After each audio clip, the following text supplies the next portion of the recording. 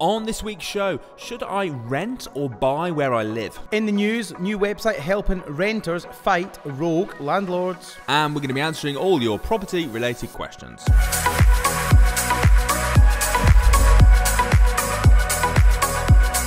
Welcome to the Property Investors Podcast. Thanks so much for tuning in. Make sure you subscribe so you never miss an upload. You can catch us on Apple Podcasts, Spotify and YouTube. Enjoy this week's show and don't forget to share it with all your friends. Hi, I'm Russell Leeds. I'm Alistair Cunningham. And welcome to the Property Investors Podcast. We're actually going to be talking.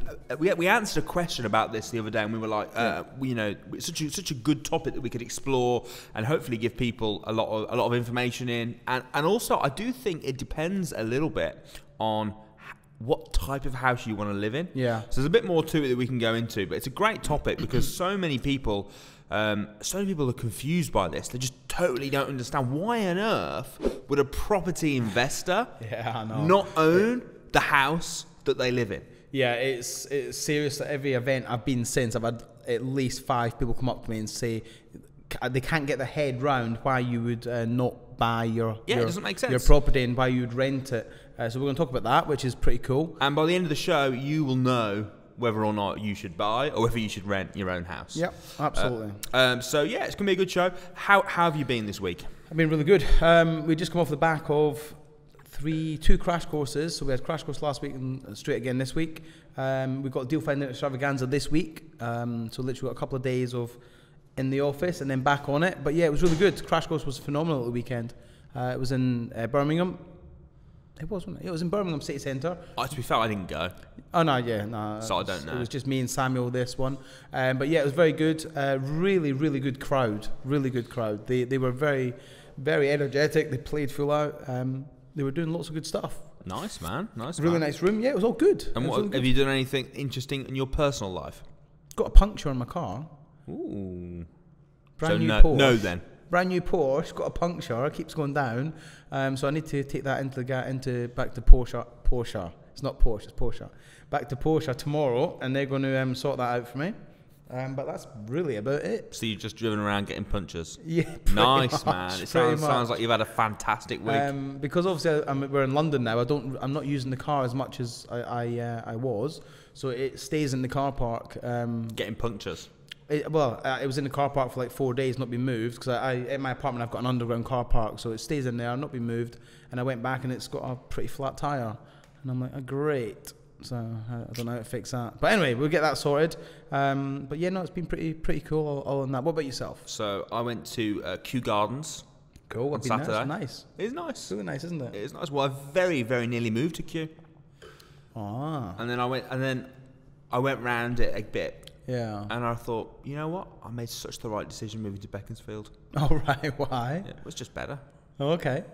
Oh, yeah, just better. Kew Gardens is very nice. But do you know where else is nice in London? Regent's Park, right? If you go into Regent's Park, there's like a whole area of just flowers and just like really nice flowers. I saw them. Areas. Yeah, it's really, really nice. It's really in there. good, really nice. You would never expect that in the centre of London. It's quite a nice park as well. It's like being in the woods. It's like there's walkways and trees. It's just lovely in the middle of London. It is, and it's not touristy though, is it? No. When I went, it's just like sort of local people, and it's very, very chill. Our office is like a stone's throw from Regent's Park, which is great. So yeah, awesome, man. Well, I'm glad you had a good week. Right, let's get delving into this then. So, should you buy or should you rent? First of all, let's have a look at the advantages for buying. So most people, I found this when I was looking for a house here, and I was looking at letting agents, and I'd say to them, they'd say, well, so what is it you do? I'd say, I run a training business that primarily teaches people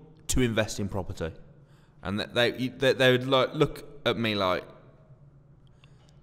and you're looking to rent? Yeah, I'm looking to rent, and they're confused. So, well, first of all, why would people assume, or do we even need to say this? I don't know, but why would people assume that as a property investor you should buy where you live? I don't know why they do that. I don't know why, but it's a common thing. I get it a lot. I get it at every event. I get many people messaging me, why do we rent and not own? The reality is it's because your home is not generally seen as an investment.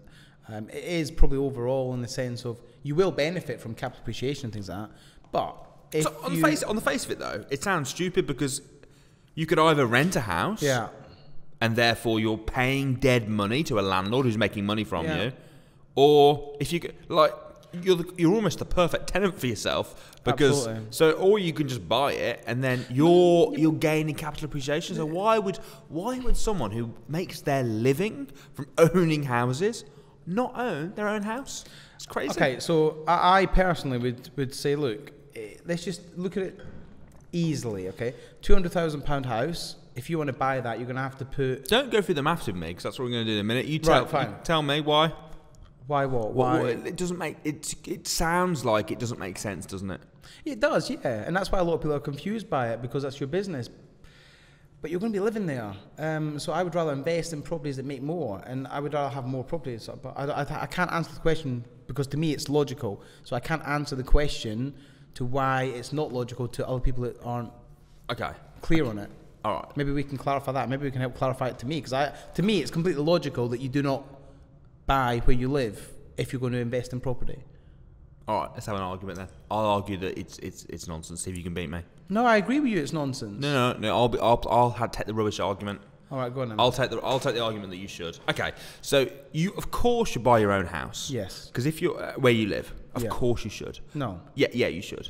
Okay. Right, because you're going to be living in it. Now, when a landlord buys a house, what's the biggest fear? Tenants trashing it.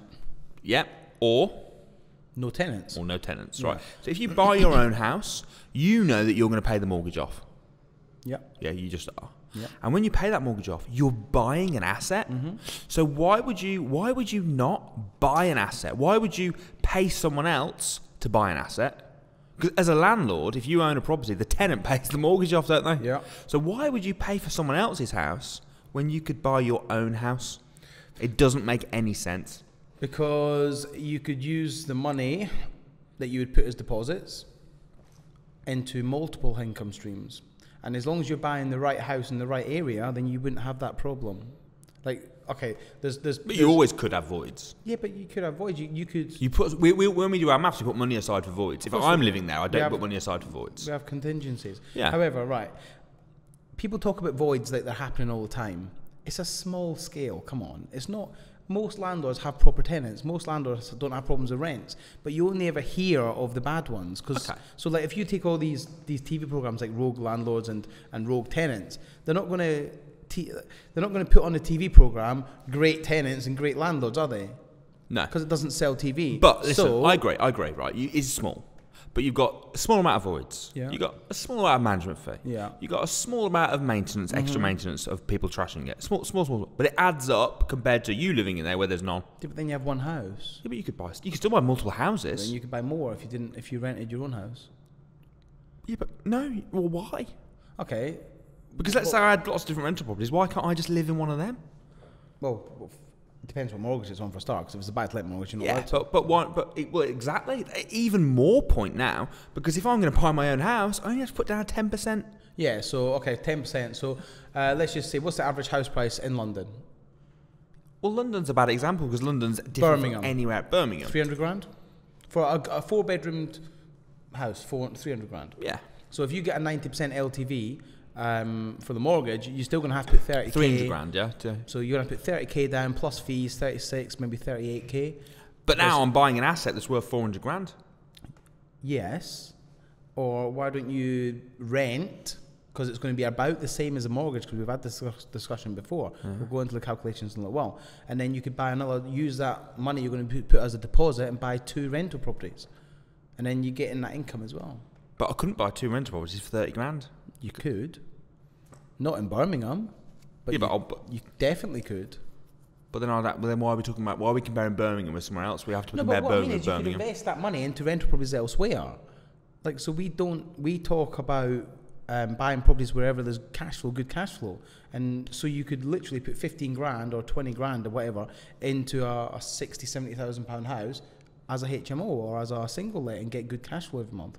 So the deposit money could go into investing into other areas, and then you've got capital appreciation across all three. Now, granted, capital appreciation might not be as good in these cheaper areas as it would be in, say, Birmingham. And I'm going to get crap tenants. I'm going to have voids. Maybe. But then if you do it all properly and you do the due diligence correctly and you get the right management company and you just do it and treat it as a business, then you limit that. You're always going to have risk in everything. But why can't, like for me, in business, I'm a both man. I'm not like an and or an or. So why would I not want rental properties and my own house? Why would I want to just have rental properties when I could be making money on my own house as well? You've brought this point up before. The reason why you rent is because you like flexibility. Now, 4 months ago... Oh, by the way, just to be totally clear, I totally don't agree with everything I'm saying. I'm just arguing the point. I know you don't. You're just being argumentative, as always. So 4 months ago, we had no plan... no, maybe 5 months ago, we were not even contemplating moving to London. And you just moved into a new house. And you were like a month into its tenancy. So like, we're now moving to London... completely out of the blue. We talked about it a year ago or whatever, but it was in the future we'll move to London. But then 5 months ago we said that's it, we're moving to London next month.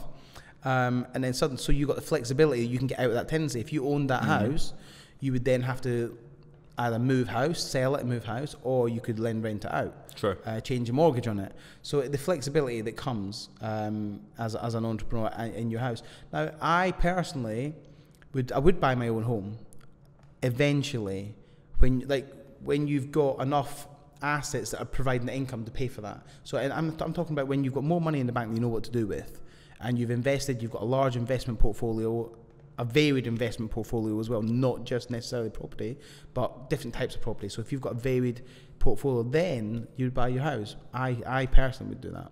All right. But cool. not But you yet. can see this is kind of the normal argument that people kind of have. Yeah, this is kind of the normal argument. So there's pros and cons for everything. But I think I believe it's actually pretty clear cut. Okay. And I think it's renting is clearly better. But we'll go through the figures and we'll have a look. I think it might depend. The figures help. Well, at the end of the day, right? Written down are massively. People see. We've done this with the apartment I'm living in.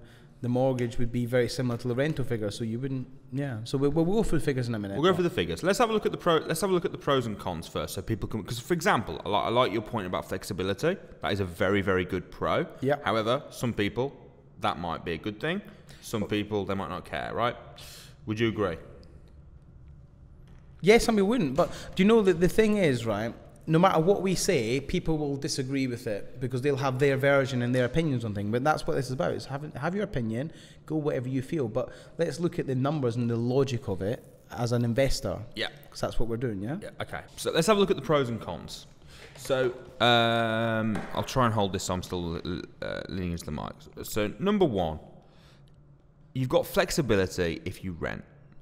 Now that, for me, is quite important. Yeah. Because... I like to be able to try different houses. I like to be able to decide what I like. I went for a phase of wanting to live in really old houses. Yeah. Now I want to live in a modern house. Well, and then you can have the flexibility. I'm going to also put variety, because it might not necessarily be about flexibility, but you want that variety. You've got a lot more options if you rent than if you buy. Prime example, you were going to look at moving to Kew Garden.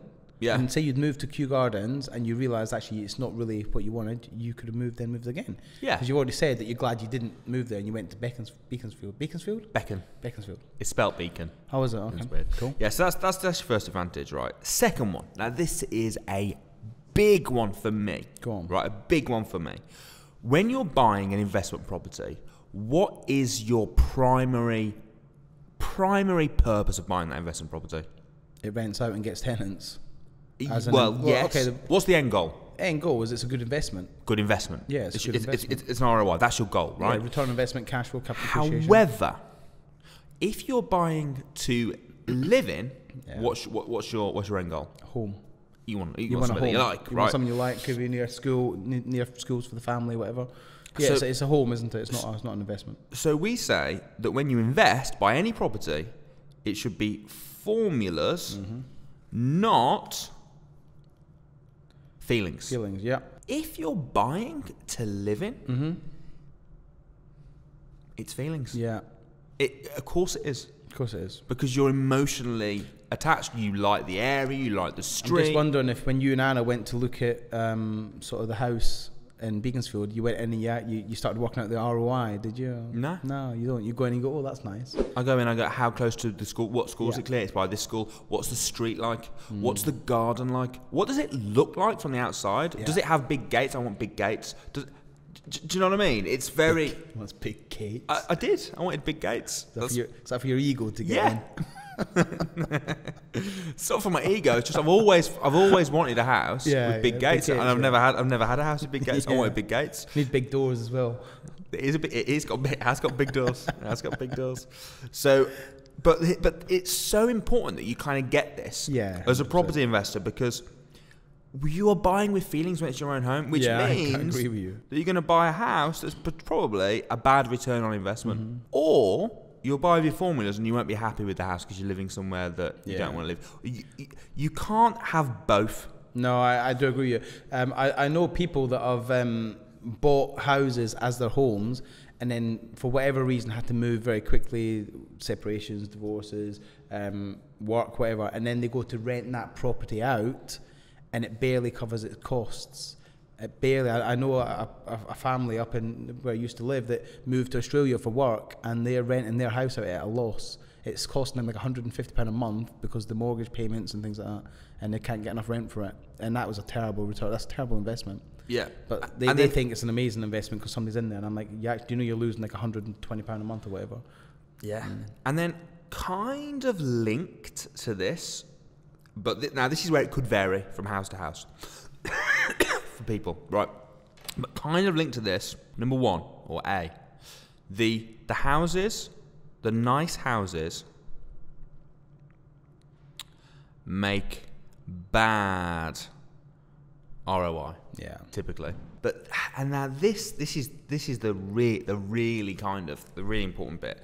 People say that rent is dead money. Right? Rent, dead money. Dead money.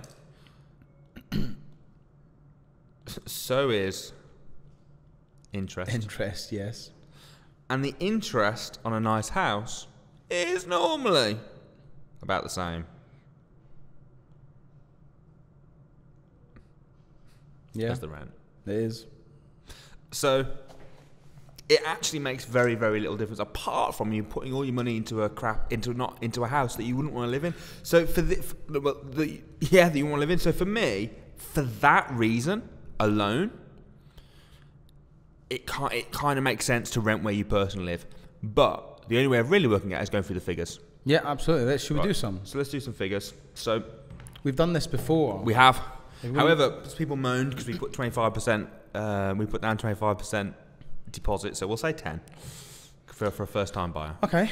All right. So are 10% deposits actually viable in today's market? Is the mortgage lenders doing that for a first-time buyer? For a first-time buyer. What do you think is realistic then? I think realistic is more like 15%. Because you've got all these government incentives where you can put down 5%, but personally, I would always say if the government's offering you anything, don't take it because there's a hidden agenda. So all these 5% shared ownerships, I wouldn't even touch with a barge pole. I'm sure they serve a purpose, but I know I've heard many horror stories about it. So I would say, let's just quickly Google it. First time buyer. So while we're doing this, what house are we going to use? We're going to use we'll start with your house. Okay. And then we'll do a cheaper house. First time buyer mortgage rate. Let's just go with what Google says, yeah, and we'll use that as interest rate. Otherwise, we'll get people moaning at us. Okay, so it's maximum 90%. Yeah, that's what I'm saying. It's 10%, is that fairly accurate? I think you can get 10%. Okay, let's just go with 10% then. I haven't been a first-time buyer for a long time, so it's hard to judge. But we'll go 10%. Right. So your house, how much is it worth? The flat I'm in, 700. According to Zoopla Mouse price, 775,000. 775. Cool. So your 10% Deposit would be 77,500. So we've got an outstanding mortgage now of 697,500. So what are we talking about for interest payments? Well, I've just done a very quick search on Google, and for first-time buyers on repayment mortgages, the comparison rate is 4%. Yeah, that's about right. So initially it's like 2.99, but then it drops up to 4%. So let's just go 4%. Let's be super, super conservative, which makes an annual payment in interest, an annual payment of 27,900. But that's just purely in interest, yeah? That's the interest payments, yeah. Every year, which is what per month? Divide that per month, and that is about just over £2,000. 2325. 232. And this is just off HSBC's website. Cool. Right. So your apartment, if you bought it now, obviously your mortgage payments would be more because you'd also be paying it off. Yeah. But what we're comparing right now is the interest that you're paying versus the rent. Right. So per month, 2-3. What's your rent? My rent is 440 times 4.33 is 1905. Right. So you're actually making a saving just on interest of like 420 quid. 420 quid, yeah. A month. It's a week's rent. My rent is 440 a week. So you're saving a load of money in rent, and you're not having to put down a massive deposit of 70. So what would your return on investment on this be? It would be. Okay. So if you were to buy this as an investment property, it depends what you're going to. Okay, so hang about. You'd make a loss. I don't think it's going to be fantastic. It was going to make a loss, isn't it? Because your mortgage is going to be nowhere near covered by the rent. Well, yeah, of course you are. Oh yeah. Sorry, yeah. Rent per month. Yeah. Your mortgage. So you're making a loss on it. Obviously, if you had it on if it was an investment, probably you'd have it on a slightly better interest rate, be on 3%. So it'd be slightly better. So you probably you ain't going to be making much money at all. And it's interesting because like, what could you do with £77,500? You could buy 2 houses with that easy. You could 3 make houses. 20% off it. Yeah. And then you could rent somewhere like this. It's not even like people say this is dead money, but so is that. Yeah. So the rent's dead money, but it's not dead money because you've got to live somewhere. Yeah. There's costs involved in owning a house, cost, isn't it? Yeah. And the thing is, like, just realistically, let's think about how you can invest that 77 grand, right? You could buy like a HMO, obviously not as a first-time buyer, but if you've got a few houses or whatever, you could buy HMO. You could buy a couple of single lets. You could do a couple of buy refurb refinance deals and pull all your money out, and you could actually. You could create quite a bit of income from that 77 grand if you knew what you're doing. So on a nice house, 775 grand house, it is insane to buy. Yeah. Insane. And you said at the beginning of the conversation, when I wouldn't. I don't know if I want more investment properties. I'm thinking about when like you get to the point in your life where you're starting to chill out a little bit and relax, and like you've already we're never going to get there. No, I know, but if people are doing and you want to buy that nice house out in the middle of nowhere with a swimming pool and all, so I don't know, maybe some people have dreams, maybe that's their aspiration. Like I've always wanted to own a really, really nice house. Okay. That's just I always wanted to own a Porsche, and I now got it. So a long term goal for me is I want to have like a massive house. Fair enough. Yeah, but why do you want to? Why do you want to own it though? It's still your home if you rent it. Very good point. My mindset has been changed over the last year or two, but I don't know. Still got a little bit of the old mindset left. Yeah, a little bit, yeah. All right. Let's do it on a more like £775,000 is not really a normal house. A normal everyday house for the everyday person that's watching this. So let's. Should we go low end? Let's do 250. I think that's low end. Should we start low and then we'll do somewhere in the middle? See how it works. Because the higher you get, the better it is. Of course it is, yeah. So the nicer the house, the more beneficial it is to rent. So let's pick somewhere that say, mate, 200 grand. Yeah, 200 grand. So let's go north of England. I mean, for 200 grand, you could get like a mansion in certain parts of. Well, should we go less? Yeah, I would. Should we go 100? 150 actually. I would, because 100. Let's do 150. 150. All right. So let's say someone's buying a house, just a nice normal house, 150 grand. Right, so you've got your mortgage. Okay. We're going to say 4%, yeah? We're going to go with 4% again. That's 6,000 a year. 6,000. Oops, what am I doing? Yep, 6,000 a year. So that's 500 a month. So that's 500 per month in interest. Is that interest? Interest only, yeah. That was on HSBC's site, yeah. In interest, yeah. Well, you can't do interest on residential. No, what I'm saying is that's the interest. The 500 is the interest. The mortgage will be more. Yeah. So £500 a month. Now here's the question, big question: what would the rental be on £150,000 property? Depending on where it is, but I would say up there you're 600, 650. There's just 150k house. Depends how you'd split it up. If it's single let, what would your deposit be? Okay, deposit on our 150,000. 15k. 15k, yeah. 15k. So did you work that £6,000 on based on the 150 or the 135? No, scrub that. 135. 0.04. 5,400.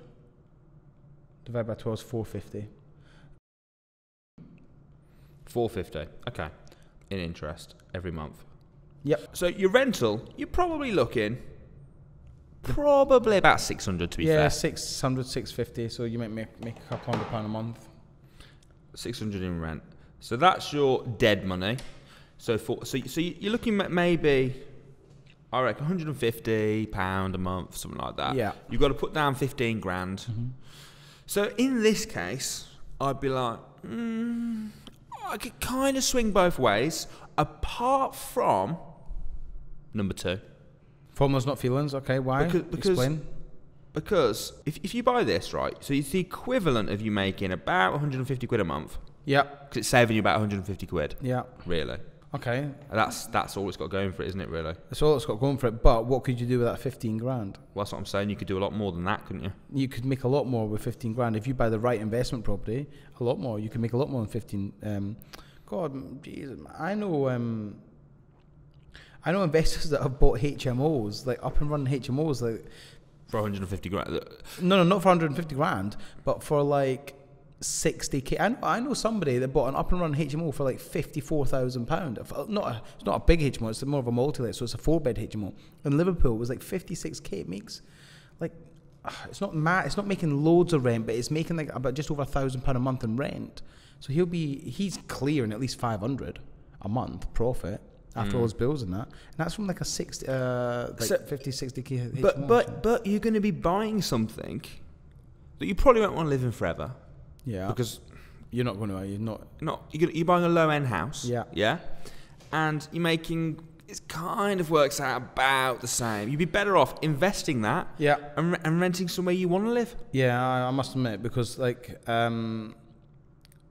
it's a good first time home and at 150k, but you're not. Let's face it, the reality is everyone wants to progress, don't they? So what about, let's do it for a 300 grand home. Well, a 300 grand one is going to be in the this bit that, but double, isn't it? This really is kind of like. The thing is, it's not going to be double. I say it's going to be double. It's not, because just because the house is £300,000 doesn't mean the rent's going to be double. No. The rent might be maybe 850. Yeah. But the mortgage, yeah. So the more we do numbers, the more we talk about the higher this number goes, the worse it is. Now, if let's say, for example, you wanted to buy a house, you wanted to turn it into rooms like a HMO, and you wanted to live in one of the rooms because you were single and you were young and you didn't care, then I'd go, okay, fair enough. Yeah. Fair enough. That because you're buying it with your formulas and you don't give a crap. You're happy to live in it, and then you're going to move out and go somewhere else. In essence, you're almost renting it off yourself because you're buying an investment property. Yeah. So in that situation, okay. I know someone does it. I know someone that's got 2 HMOs and he lives in one of the rooms. Yeah. So fair enough. So it depends on your situation. But personally, I think you should be aspiring to rent where you live. Yeah. You should be renting where you live. You should be using your money to buy investment properties. Yeah. We're investors at the end of the day, so the money you have, any savings you have, you should really be investing it as opposed to. Yeah. Now, people, I know what's happening, right? I know what will happen. People will have the argument, well, your residential property is a long-term investment because it will go up in capital appreciation, things like that. So, and there'll be many, many people that say, well, actually, I bought a house and this 10 years ago and I've sold it recently and made like 200 grand. So it is an investment because they've made money out of it. What would your answer be to that? I'd say, yeah, great. But any property you bought would do the same. So then they would, like I would say to you, well then that Listen, puts your whole argument of no, it doesn't. It's not an investment out of the water because... Yeah, because I don't say it's not an investment. Okay. What did you say then? I said it's not a good investment. Okay. But it clearly has. It made him £100,000. Yeah, great. Well done.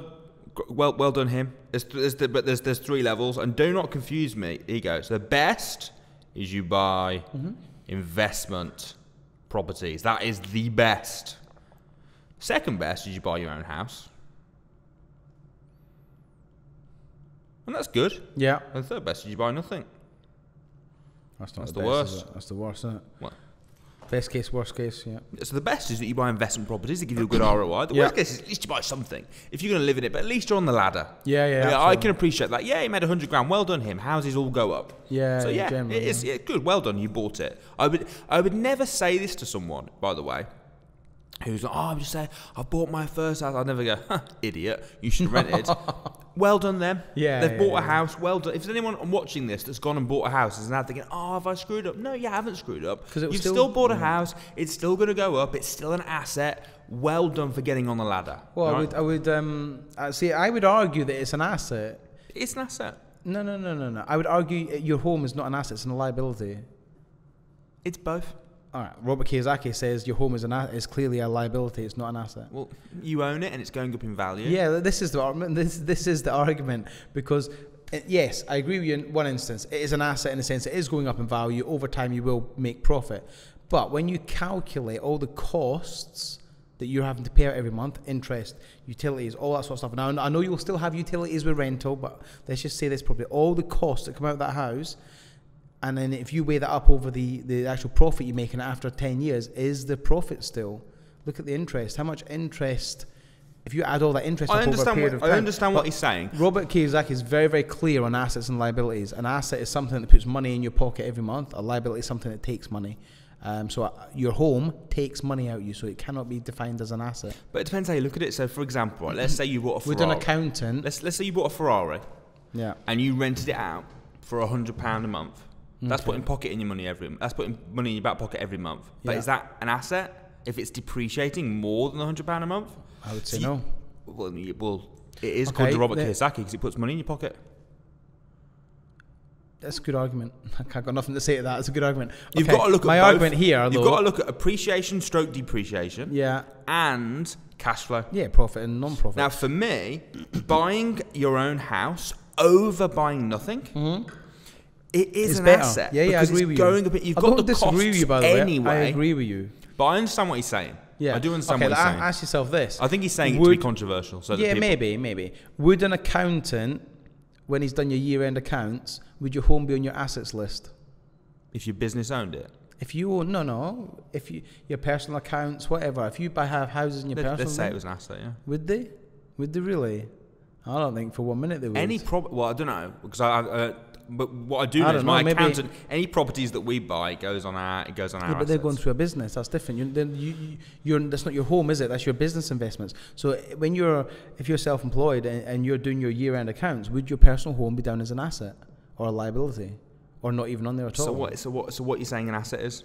No, an asset. I agree. The asset is something that puts money in your pocket. So I agree with you. It is an asset over time. But there's so many people out there say it's not an asset because it takes loads of money out of your pocket. I get that. And particularly interest. And this is interest free. If it's interest free, then I don't know. You just buy it for cash.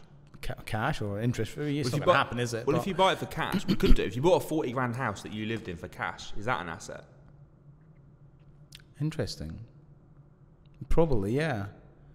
Because it's not putting money in your back pocket every month. It's not putting money in your back pocket every month. It's still an asset because it's not, whether you rent or own, yeah, you're still going to have utilities. You're still going to have that's the relevant, that's a cost. But if you buy the house outright, I would argue you could probably better spend that £40,000, but it's probably a better asset than having it on a mortgage, I would say.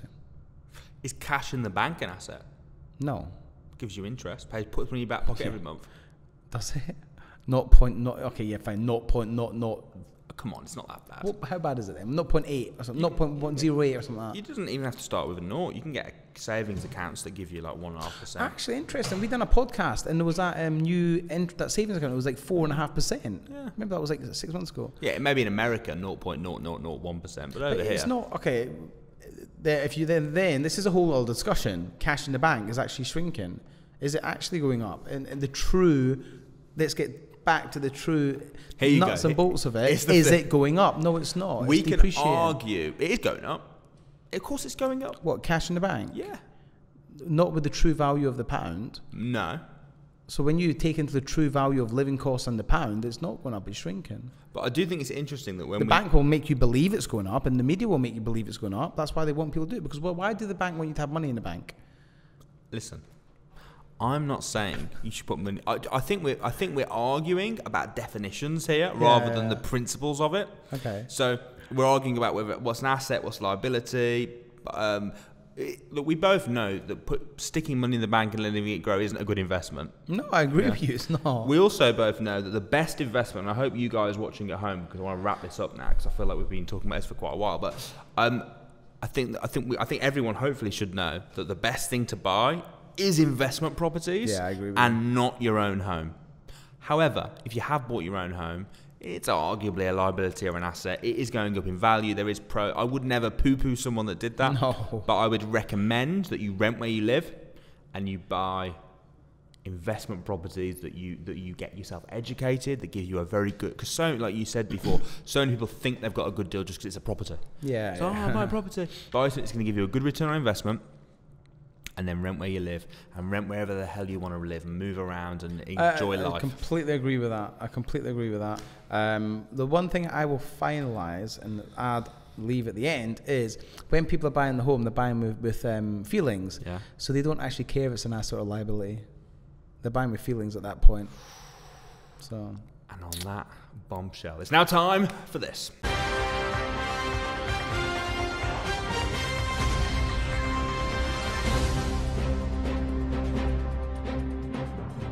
Okay, so in the news this week, an article on BBC News actually, this new website that's trying to help renters fight rogue landlords.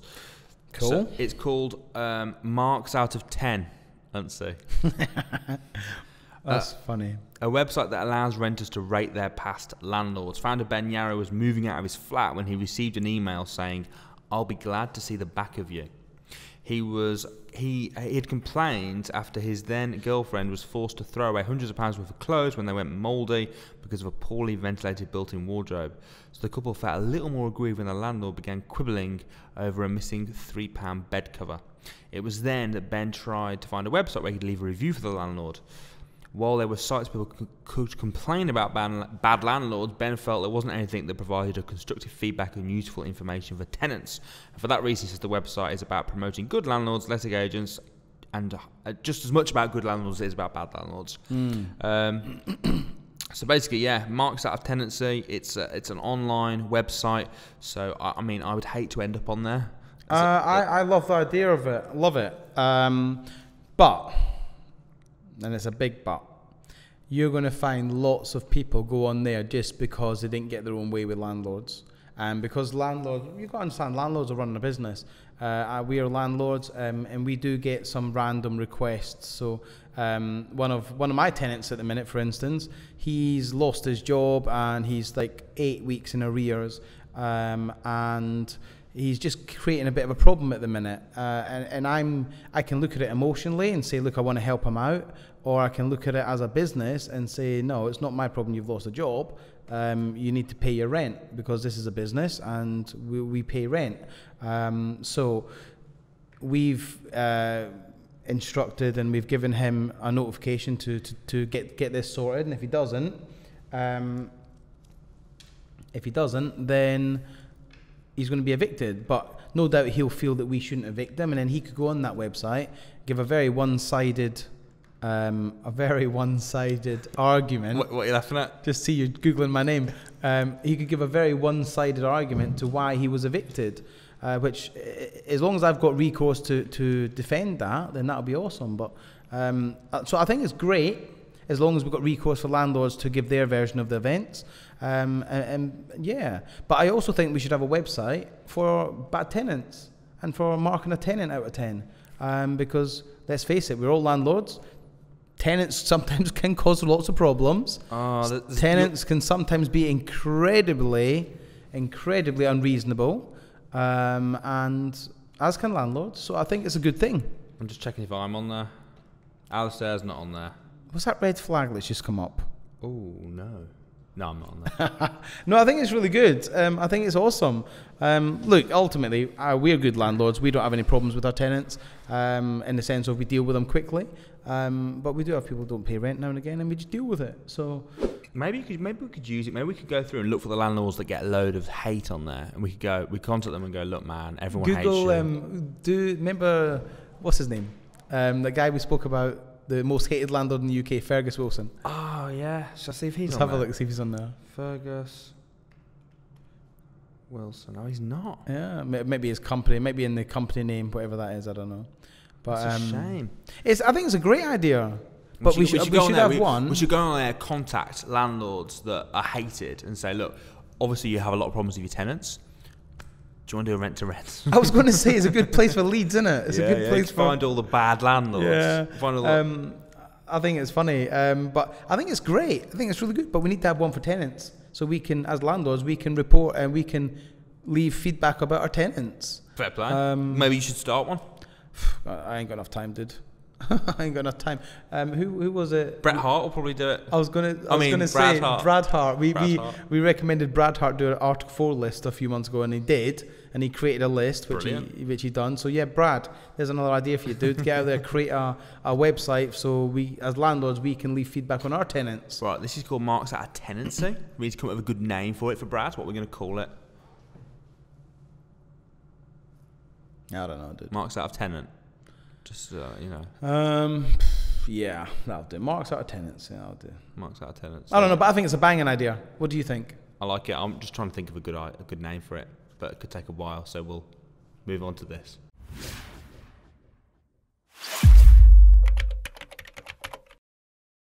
Okay, so it's now time for your questions and our answers. We usually find questions from the Facebook group, so if you're not part of the group, please do join. It's Property Investors with Samuel Leeds.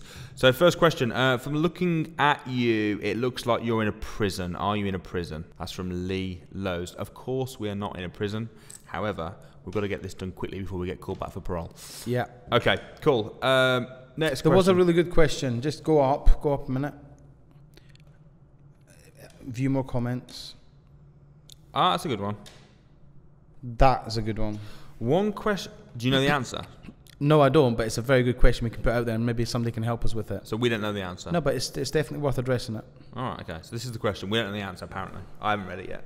But we can have our opinions. Johnny Peters. One question I didn't ask at the crash course this weekend. What happens if the mortgage company becomes bankrupt? Does my buy-to-let property disappear? I'm assuming you don't mean my buy-to-let property disappear. It's not like... As in just like go up and smoke? Well, the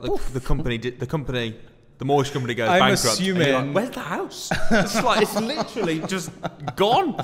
No, I'm assuming he means... Does the mortgage disappear? If the mortgage lender goes bankrupt, what happens to the mortgage? Okay, I'm assuming it just gets transferred onto another mortgage company. Yeah, so I had a slight case of this with my residential mortgage about 7 years ago. So the lender went into liquidation, but Coventry Building Society bought the company. They always get bailed out. So it got bailed out and it got moved over to Coventry Building Society. So that was that it didn't affect me, but that was residential. So I would assume it would be transferred over. I mean, that's a question to fire to a mortgage lender or a broker when you're getting your next mortgage. But does my buy-to-let property disappear? I wouldn't worry about you coming back to your house one day and it just being a plot of land and also, like, nothing there. Do you know what I don't understand the question? It's like, so obviously you've got absolutely no control on. Like, it's like he's thinking, if I buy all these houses through this company and then I make them go bankrupt, do you know what I mean? It happened in 2008. What happened to Mortgage Express? I mean, Mortgage Express was a massive mortgage lender in the buy-to-let world. They brokered thousands of mortgages and they went bankrupt overnight. But them houses still exist and the mortgages were still getting paid. They would just be transferred to somebody else who buys them out. Obviously, all the mortgages are underwritten, so... anyway. Yeah, I wouldn't worry about it. You can't control it, and they'll just get transferred over to someone else. Right, so next. Selling my house, and I'm joining your academy. Is that Johnny? See you there, Johnny Peters. That's the same person. Oh, I feel bad taking the mickey out of him now. Nah, when you come on the academy, man, we'll stop taking the mickey. No. We only start taking the mickey again when you join us on the podcast. Yeah, so if we're going through the prison one, maybe let's do one more. This is one for you. Here you go. Victor Vass. Hey guys, would you consider investing in Scotland? Prices are quite high over here and properties are selling super fast, often way over the HR. Thanks. Is that quite okay? The question. Of Would I course, invest in Scotland? you're Absolutely. from Scotland. I'll tell you why. Absolutely. Hold on. How many properties do you own in Scotland? 0. Okay. But So listen to what you say, not what you do. listen to what I say. Yeah, not what I do. The reason being just because I've not gone up there. I do it. The reason hassle, innit? it's just because I'm not up there. But anyway, I would do, and I'll tell you why. I've bought properties in Scotland for investors of mine. Now, what I like about Scotland is all properties have to have a home report before they get listed, so they have to be surveyed. Did you know that? Yes. You told me before. I've told you before. And there has to have a bank approved valuation put in that home report, so you know the valuation of them before they're marketed. So it's very, very good for finding below market value deals, because in the home report it gives you a valuation, and if you can very quickly see if you can get a good deal out of it or not. And you can get access to the home report beforehand, so you can go through it and assess it. You don't have to wait for the surveys coming out. However, the laws for buying up there are slightly different. The laws for offering are very slightly different, so that it's not. You get much less gazumping up there. So do you know what gazumping is? You don't get that up there as much, because up there your word is your bond. You know, us Scottish people, our word is our bond. So when we say we're going to do something, we generally do it. Whereas the property market in England, the word is our bond. When we say we're going to do something, we kind of do it sometimes. Do you know what I mean? No, but what I mean, generally, what we do I what we say. mean is down here, like you can put offers in, and you can literally the day. Just about to say, I don't want it anymore. you can just pull out with very little recourse. So what you're saying is the Scottish don't pull out. Is that what you're saying? They stay all the way into the end. Stay all the way into the end. Oh my god. What? Right, okay. On that note. Are we still talking about houses? Yes, we're still talking about houses. Okay. So, on that note, it's good to buy. Scotland's brilliant for buying investment properties. They do sell well as well. There's a really good below market value deals a lot around central Scotland as well at the minute. So you just wouldn't want to live there. Invest, but don't rent there. No. Why? You can live there and rent there. It's beautiful. Do you live there? All us Scots, come on, we need to gang up on this, dude. Do you live there? I don't live there because I moved to England. You know that. You're just asking pointless, stupid questions. Why did you move to England? We moved to England because when I was young, my parents pulled me down here and they said, "You got to come down to England." And I'm like, "Really?" And I was brought down kicking and fighting. I'm joking. He was like, "Don't take me down there. Give me freedom." Yeah, I've got my freedom. Right. Okay. Brilliant. Let's move on. It's a great place to invest. We stop taking that. All right. We'll do one more question. One more. Let's. Okay. Good one. Richard C. Is it C? I don't know. TC. Richard C. As a company-owned property stays on the market till exchange of contracts, is there any way to reduce the risk of somebody putting on a higher offer during the legal stages? Yes. Invest in Scotland. Yeah, good point. Do it in Scotland, man. But Victor, I agree with you. It's a nightmare. It's not Victor anymore. We're on Richard. Richard now. Richard, sorry, man. I agree with you. I do agree with you. I don't like it. I don't like company purchases. And for anyone who doesn't know what company purchases, what it means is like repossessions, anything where the bank's selling or the mortgage lenders are selling. And what happens with them is they'll accept an offer and it'll go through legal stages. But literally, somebody could come along and offer £1,000 more. And they're likely to accept that offer because they want the highest money they can get for it, and they're not in a rush generally to sell it. So yes, a company purchase could take 3 or 4 fall out of beds before it actually completes. But his question is there a way to reduce the risk? So I came up with doing it in Scotland, which is obviously a way. What's your way? There isn't a way. There isn't a way. Just will? put a fair. I don't know. There's a will. Show your when you're doing it. Okay, when you're putting your offer in, show your commitment and have everything ready so the legal is quick.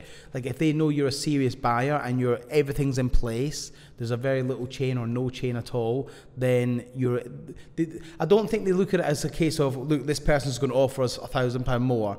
I think they potentially look at it as who's in a better position to buy, as well as, so it's not just the money. It could be that somebody might offer more money, but they've got to raise a mortgage, whereas you offer a little bit less money, but you're ready to go. I know who I would want to go for. But again, the rules for this are just very up in the air. They don't. It depends who you're dealing with on the day. If they don't need to sell it that quickly, they might not. But all I would do is be ready, be prepared, have everything in place, mortgage in place, cash in place, all your documents in place. Show whoever's selling it that you're serious and you're ready to complete, and just force a completion as quick as possible. So chase them constantly. Let's get this completed. And just don't wait for them. I know you can just be proactive about it. That's what I would say. And on that note, it is time to end. We will be back next Saturday at 7 p.m. Thanks ever so much for tuning in, and we'll see you soon. Hey guys.